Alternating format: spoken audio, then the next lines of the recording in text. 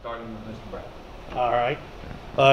Chris, just about the defensive improvement. I did an article for Will's Insider about, I think we were giving up 43 a game against FCS teams last year. That's down to about 25 this year. So significant improvement. What do you think is the main reason for that? A lot of hard work. I mean, the players are taking our scheme and they're doing what they're supposed to with it. We still got a long way to go. We're not nowhere satisfied where we're at right now. But I think that from the most part, since we put our scheme in the spring through the summer to now, the players are picking things up the way we want them to. And the coaching staff is doing a good job of implementing our scheme. But like I said, we still got a long way to go. I'm excited, what the future holds, and looking forward to just getting better every day. I know your unit created 3 turnovers, I think, this past game, and you're always trying to win that battle. How big is that to the scheme of what you want to do? I mean, turnovers, that's the #1 outline factor on wins and losses. Create turnovers and not turn the ball over.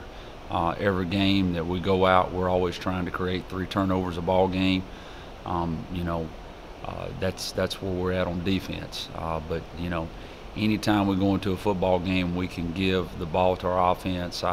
It's always going to be. And if I'm not mistaken, I think we scored on all 3 of the turnovers that we created. But if you can always stay, giving a turnover 2-3 game, you've always got a chance. But our goal is every game we're always going to try to create 3 a ball game. Coach, good job by the line protecting KD, and also back-to-back 100-yard rushers. That shows some good progress there too, doesn't it? It does. It does. I'm real proud of those 5 guys that we got up there. We're pretty young at a couple spots, but I think those guys have made some great improvement, and every week they get better and better, and we just got to keep rolling. What about depth? Is that something you're seeing come along a bit for you at this point? A little bit. Once guys get healthy, Tony was out for a few weeks, and now he's back, which, Quan stepped in and did a great job. Quan turned 18 about 3 weeks ago, so he's a young guy. Got a bright future ahead of him. So yeah, we're getting a little depth now. Some guys are getting some bumps and bruises fixed, and there's always going to be a few more. So it's just an ongoing process, and teaching those young guys to know both sides and different positions. So makes it fun, but always something new. What is the greatest benefit to an off week on your side of the ball? Getting guys healthy. Those guys are, just like you just said, getting that depth back, getting guys healthy, bumps and bruises, fixing it. When you have back-to-back 100-yard rushers, it means that we've been running the football quite a bit, and then that can get, it can beat you up some. Coach Boone, you and I talked at the beginning of the summer, right before practice kind of kicked off. Where have you seen from that point now the most improvement, and where do you think you guys still need the most work? We, like I said, we still got a long way to go where we want to be, but just overall, I think from A to Z, both up front, our interior line, our ends, our linebacker play is coming along, our secondary play is coming along. We still got, some young guys in the secondary because, heck, I think the last 2 ball games we started two freshman corners, but for the most part, I'm very pleased, very happy where we're at. The players have been very open arms about trying to absorb what we're trying to do, but it's about anything, and it's offense, defense, kicking game, getting better every day. And I really was happy with the way we practiced last week. I thought our practices went very, very well. And we've been practicing very well, all year. But I thought last week we had 3 very good days of preparation, and and it's a process, and it starts with practice. And the players are starting to do that week to week. We got to keep that mentality going. You win during the week of practice, and that's probably the most pleasing part, is the way we're going about our business on a day-to-day process. Well, with DeMontre Wade out for a couple of weeks, and maybe not even 100% last week against Austin Peay, how big has Sanford's play been coming into this week? Wade went out, I guess, the Western Michigan game, like the first series. So really, three 3 games without him, and you know, we had two corners. Cooper is a redshirt freshman.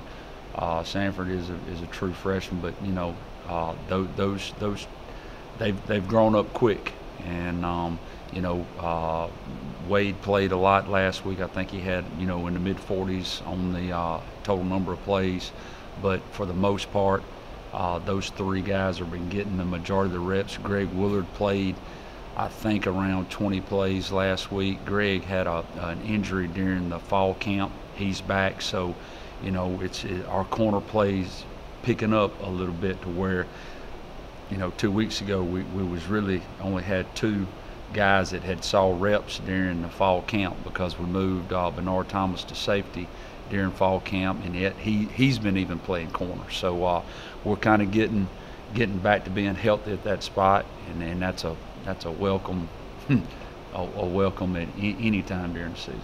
Coach Steele, as far as the offensive line is concerned, are you surprised with how well the running game has taken off since game 1 this season? No, I'm not surprised. I mean, I knew these guys were good players. I knew they'd been working hard since, you know, we took over back in February and had a great spring, you know, run the ball a little bit better than we have been in the past. You know, Coach Dawkins has been doing a great job with those running backs, you know, getting those guys to run behind their pads and, you know, make the first guy miss, that kind of thing, run it, you know, hitting the hole and breaking tackles. And so, no, it's not surprising to me. I knew they could do it. Just, you know, had to work at it and get some fundamentals down. How big was the addition to Tony Mays before the season started? Real big, real big. It just, you know, like I said before, it added some depth to us. You know, obviously we got some guys that could do it, but now we got a couple of guys that can do it. So, you know, he's done a real good job for us coming in and late and learning the offense and taking control, you know, because he's a little bit of an older guy. So he kind of gives a little bit of a leadership aspect to it and shows those young guys, you know, a few things, you know, how to do it, you know, and all that. Last year, from the outside looking in, it looked like the running game was kind of a secondary thing. It's like, well, we'll throw it in there. Now, all of a sudden, you know, with only, I think, 2 running backs have only lost 33 yards the entire season, do you guys feel like that's something you guys can trust? Oh, absolutely, absolutely. And, you know, last year we could trust it. It's just more what the defense gives you. If you got great receivers like Ski and Bobo and Paul and Jesse and all those guys, and, of course, you're going to get the ball to them. And, if they line up and play coverage, and we're going to run the ball too. So I think it's just give and take. You know, last couple of weeks we were able to run the ball because they were going to defend the pass, and so we can run it too, and that just makes us that much more dynamic now. That we, you know, are a little, you know, got some good guys up front, some backs that are running the ball well. So it'll open up different ways, different weeks, depending on how people want to play us. I'm showing my ignorance here, but what does it mean for someone to run behind their pads? Staying low, you know, using your pads and, you know, not running high.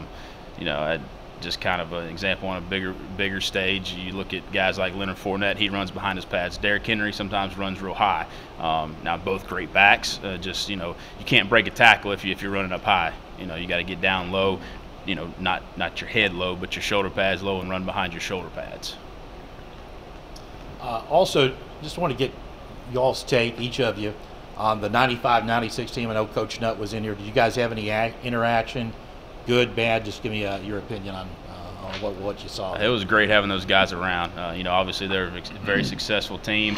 It was great for our guys to see that and, you know, kind of, you know, see the pride that those guys have in this place. And it's been, you know, 20 years now since they were here, and just hearing them talk about how it felt like yesterday and how they wanted to be back, and just kind of, you know, gives that little extra bit of juice to you whenever, you know, going out at homecoming, having those guys around. Same deal. I mean, it's always good to see guys return, and they're proud of, you know, Murray State. I mean, you can tell that.